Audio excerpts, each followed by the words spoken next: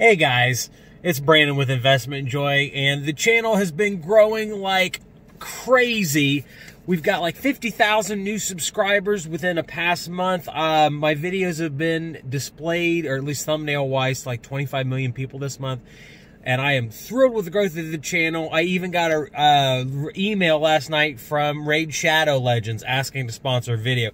This video isn't sponsored by them, but I know that because they have emailed me, I have arrived.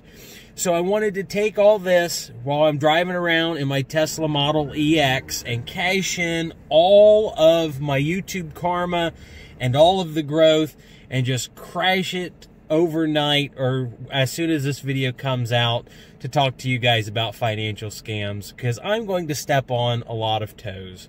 I've already prepared myself for the negative comments, the dislikes, so please like the video and subscribe before you watch the rest of it, because I need to offset all of the unlikes, because we're going to step on a lot of toes.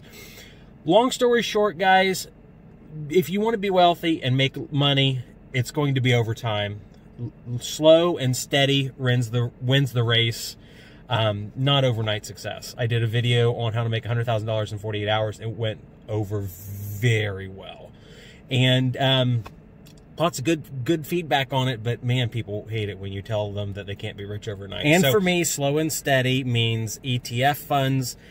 You can go in the link description and get some free stocks from Webull. They're not sponsoring this video, but I like talking about it because it takes like 3 minutes or so to open up a Webull account. You can open up a traditional or Roth IRA in under 5 minutes. I think I did it in 3 minutes. You can get free stocks, and if you can do it today while you're sitting on your phone. So if you want to do the slow and steady thing, please, it doesn't have to be Webull. Just open up some sort of account and start buying ETFs, low managed cost ETFs. Please do that. Number one, what's the number one thing that people ask me about that I hate? It's Forex. Holy crap, I hate Forex. Forex is garbage. You should never touch it with a 10-foot pole. And yes, I'm passionate about all these things. And the reason I'm passionate about these things I'm talking about is because I've had friends lose money. And Forex is one of them. One of my friends has lost between $50,000 and $100,000 on Forex. He won't tell me because he's too embarrassed. And he's embarrassed because from day one, the very first day that he got into this Forex scam, this Forex stuff, he said, "Oh my gosh, Brandon, I have found a way to make money by using 100x leverage.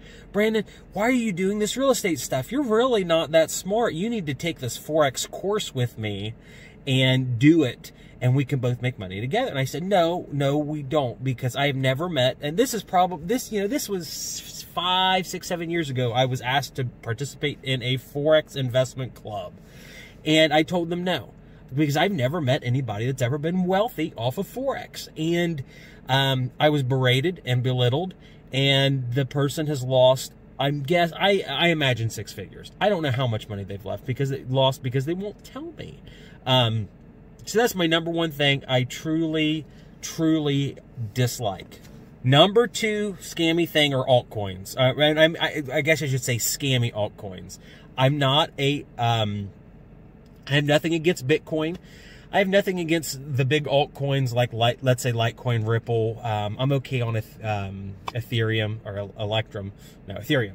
Yeah, I'm okay on those, but man, there's a lot of scam altcoins out there. And as I commented on Discord a couple hours before shooting this video, they said, "Oh yeah, you need to do one and talk about all the altcoins that are ripping people off." And I remember getting a white paper probably 2 years ago on what I thought was a really great altcoin, even though I've always been offstandish about stuff like that, other than Litecoin's okay.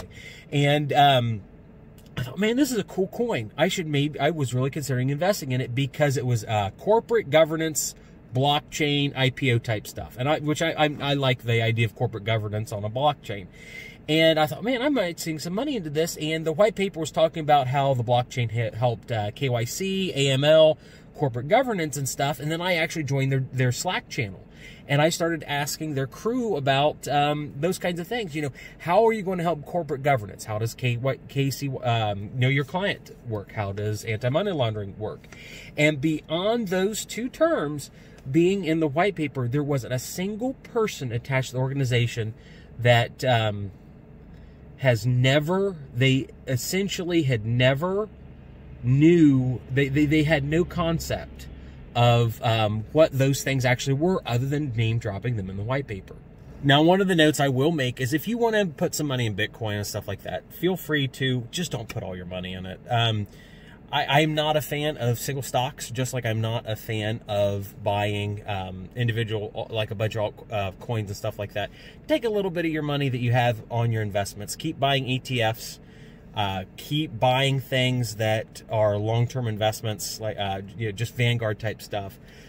Those tend to do very well over time. Number 3 are options. I hate options. My one friend that lost all the money on Forex, he transitioned because he was dumping money on Forex. It was losing, it was going down in value, and then he took an options course. And then he came to me again. He said, well, you know, I don't want to talk about how badly Forex is doing for me, but I've discovered options, and we should get into options trading, Brandon. And I said, heck no, because this is a year later. My real estate stuff's starting to do well. I think this was in 2013, 2014 when he came back to me with options. And I said, no, I don't have any interest whatsoever in doing options. Long story short, he's now down $500,000.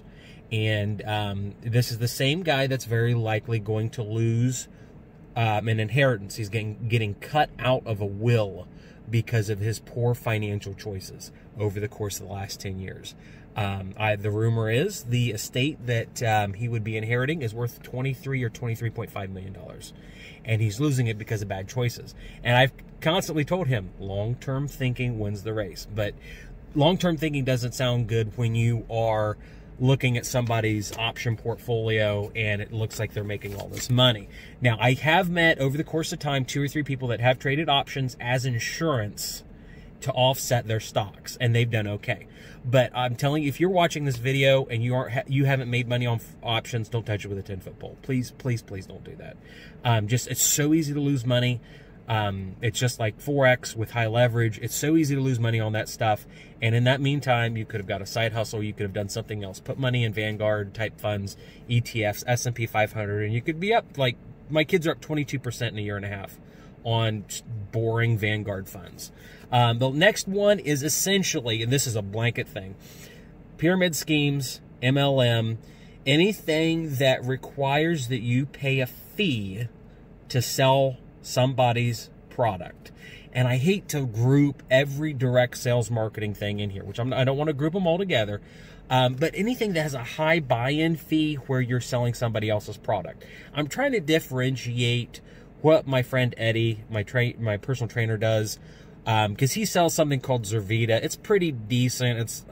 I've had it before. It's like Monster, and it's the same price as Monster. And I said, how much does it cost to sign up for that thing? It's like $5. Okay, well, that's neat. That's better than the grape juice thing that I can't say who it was. Someone in my family was selling 10 years ago, and the sign-up fee was $500 to buy bottled grape juice at $50 a piece. And I had the bottled grape juice in my cabinet for something like, 6 years, and then the grape juice, the glass on the grape juice stuff was thin. And I did a teardown of one of these. They're not pyramid schemes, because pyramid schemes are cash stacking things that are illegal. This specific one was a direct sales thing where you're not selling anything. You are selling licenses, which is on the borderline of being a pyramid type deal. But the FTC says pyramid schemes are illegal.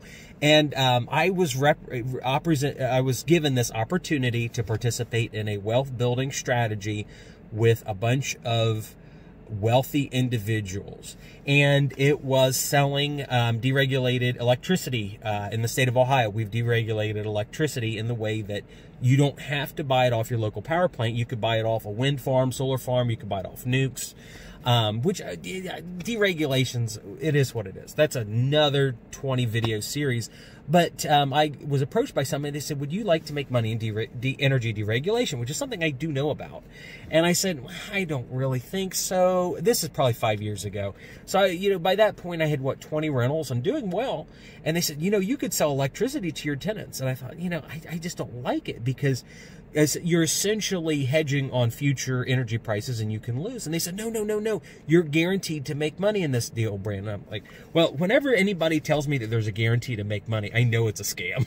If anybody tells you that it's guaranteed in money, and I like ETFs, but there's always a little bit of risk. I mean, we could have a civil war tomorrow and the market could crash, but there's that risk. But when someone tells me it's totally guaranteed, I know it's a scam. And so I sat there for the presentation, and they were telling me how they were making money or helping people off energy deregulation. And I said, so where do you make money? And they said, oh, you get paid every time you connect somebody. And they went, and long story short, they wouldn't tell me what I would be paid to connect people with electricity. And long story short, after talking to the regional vice president of the company, you got $1 to hook somebody up for energy with their company. And I said, so how do you make money on it? Oh, you get people in your downline and your downpipe, and you make money off them, and because they're selling it too, and it amplifies your income. I said, how does it amplify your income when you're making $1 per sale? Long story short, after I went through the vice president deal, you weren't selling people energy, you're selling them websites for their business, their energy business. And for every $25 a month website, it's a template Duprol deal. For every template website you sell at $25 a month, you get an $18 a month kickback.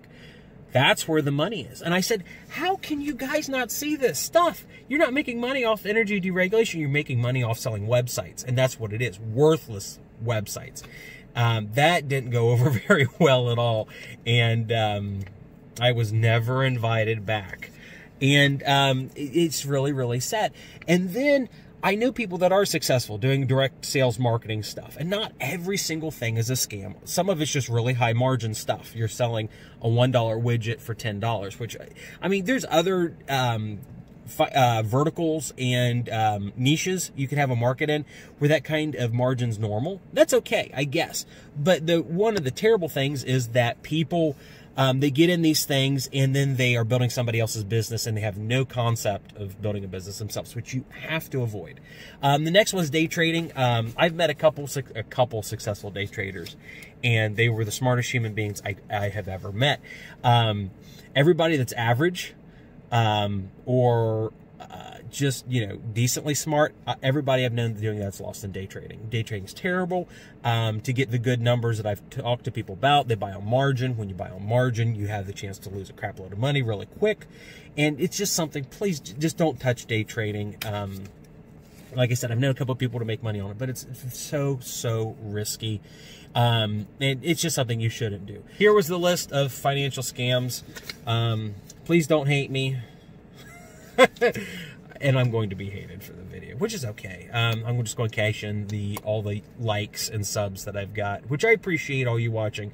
But hopefully this will help you get more of that long-term thinking over the course of time rather than the get-rich-quick schemes that seem so prevalent in society. So thank you guys for watching. I truly appreciate it.